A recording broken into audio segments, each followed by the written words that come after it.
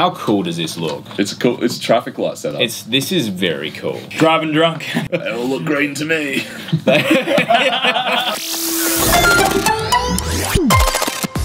Hey guys, welcome back. Another week of blind wine tastings. Big thanks to Sometimes Always, as ever, for helping us out with the wines. If you haven't checked it out already, down below on our Discord link, we actually give out a little discount code that gets you 10% off each of the wines that we taste this week. If you haven't already tried it, get amongst that. Also, be sure to like and subscribe if you haven't already. It really helps us out here at the channel. But let's get into the wines.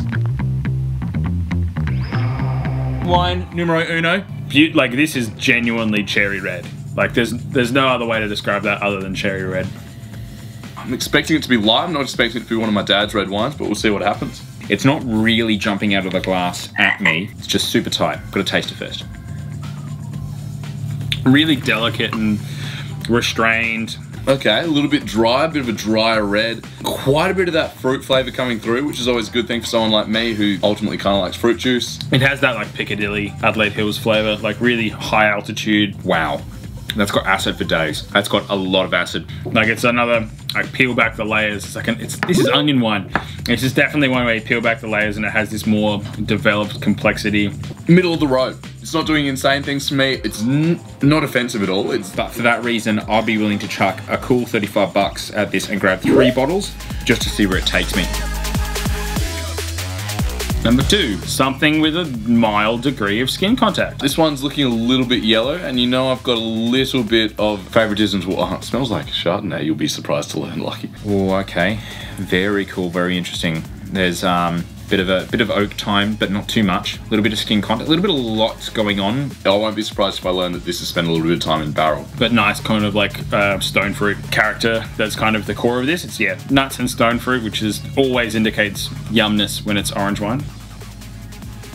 Yeah, it's Chardonnay. It's gotta be Chardonnay. Look, it's fun. It's textural, actually. It's remarkably textural. The finish on this wine is really, really quite pleasant. Similar price point. I'm thinking maybe 35 for this one. Maybe not quite as expensive. A good little wine. Easily drinkable, nice and light and chilled and pretty. And I'll be dropping it about 3 bottles. I think it's kind of interesting. I'd definitely be keen to see it opening up a little bit more. This looks like it's got a bit of heat behind it. This is a much thicker red wine than the first one that we tried.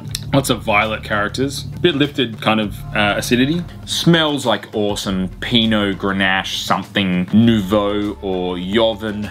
Yeah, it's like graphite, pencil shaving tannins, which a lot of the time leads Nebbiolo. So this could be Nebbiolo. It's just that, like, got a bit of that, like, grape juice flavour at the start of it, which is something I'm a big fan of. I don't know if you've watched any of the other videos, but I think it's around about 40 bucks, but if it was 50, I wouldn't knock it back. It's maybe, like, it does feel a little bit heavier. Shiraz / Syrah. But yeah, it's just got this really Grenache character that leads me astray from something like Nebbiolo, but it could be somewhere in between. It could be a variety that I have no idea what it is. I would want at least a dozen in my hands yesterday. Irrespective, this is one of those wines, you do want a few in the cellar, you do want a few in the fridge, and you do want a few that you might want to gift around to a few mates, take around to a few parties. Moving onwards and upwards, we have what could be accurately described as a very orange wine. Yellow, almost orange. But in isolation, you'd look at this and go, it's a white wine, so we'll see. Yeah, it's super nutty and like crushed cashews and with that like dust of salt. This could be some Jura style oxidatively handled Chardonnay. It smells really nice. It's really inoffensive, but also quite aromatic, almost perfumey. Like, it's just fascinating. Oh. What am I smelling? I'm smelling something called rancio. I'm smelling something called nuttiness. That's fucking gnarly. I think it's New World, like a New World attempt at what we call like a Vanjon. It's got this cool, like peachy grilled nuts. I have a feeling this could be made in Australia, but whoever's made it has done a bloody bang up job. I would be surprised if this wasn't done in stainless as opposed to oak. Yeah, I'm a huge fan. I've got to leave some of this for the next person, unfortunately, but this is delicious. Dense red. We're gonna get a little bit heavy, a little bit more hectic with this. That's what the kids say these days, getting hectic. This is like very tertiary, very rich and, you know, luxurious, chocolatey. This one also could be Syrah Shiraz. Let's find out. As if me tasting it's gonna figure that out. And we are dense, and we are weighty, and we are smelling old school, aged and matured, and that's not a bad thing. I mean, it looks unfiltered, so it's not like old school. It's pretty put together, it seems. Now, again, Mum, if you're watching this, I don't know what these taste like, but a little bit cigarette-y, like a bit of that tobacco, sort of like not nicotine. Nicotine's not a flavour; it's an addiction. I'm gonna be generous and grab 2 bottles. The old sort of leather, sort of tobacco cigar box. Like, cool, man. Still got a primary sort of fruit core of rich, dense, dark plum. That's fun. Pink. Is it rosé? Probably. We haven't had a rosé in a little while. I love rosé because they're about consuming wine and having fun. I think I'm gonna have fun with this. I think this is really cool. The color of this is so cool. It's like perfectly salmon pink. That's a gorgeous, beautiful, pinpoint accurate, like remarkably executed wine. Strawberries and wine tours and regret. I'm getting all of those notes from this.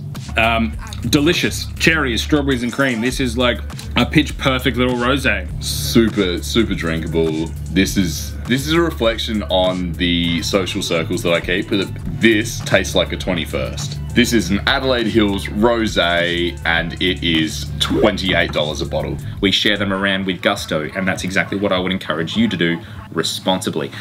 So let's see what the other guys have done. All right, welcome back. We have a wonderfully sort of amazing color array, don't we, of wine. Numero uno. What have we got, Lockie? That's exactly what I put Size down. 35. Yeah, it's a 40. We're on the money. On the money. Price is Right is back. Oh, hello. Xavier Goodridge.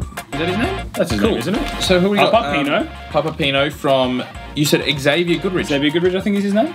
Yeah, I'm not too sure. I've not... Produced by Papa Wine Co. In my opinion, that's a very good example of Yarra Valley Pinot just in general. All right, moving on to number 2, we've got a really cool little textural number. Thinking potentially Chardonnay, some batonnage work. You won't going believe on. this. I was also thinking Chardonnay. Whoa. You won't believe it. But it was white wine with texture. I thought Chardonnay. All right, Bob Jane all-rounder. What is it setting us back, Lockie? Ooh, there's some good BJ all-rounders. Is that Sauvignon Blanc pricing, or is that Chardonnay pricing? No, that is something else. Something else. What do we got? I've seen these wines around. I love the labels. It's got 3 labels on it.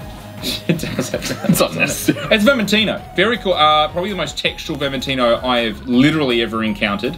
And a really class example of that. At $50, you are up near Chardonnay territory. Yeah, it's definitely, hard to pick, but I think it's great. Love the label, love the bottle.